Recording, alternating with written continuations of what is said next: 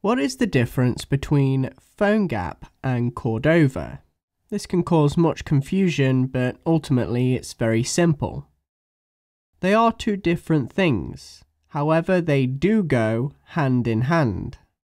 Phonegap is owned by Adobe and offers services that give you the ability to test your app on mobile devices through the Phonegap developer app. But also, Phonegap consists of enterprise and cloud-based services like Phonegap Build. So now we've established what Phonegap is, what is Cordova? Cordova is an open project maintained by the Apache Foundation. This foundation will ensure that no matter what Adobe does, this project will remain free and open to all developers through the Apache Foundation. Cordova is ultimately what the app is. It's not a service. It's not support. It is the app itself.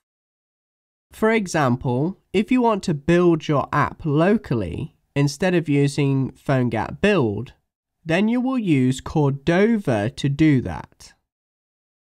Even the Phonegap Build service is using Cordova.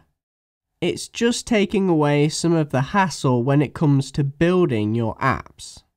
However, I like keeping everything under my control as a paranoid individual, and I don't like relying on third-party services. So when someone says a Phonegap app, it actually means the same as a Cordova app.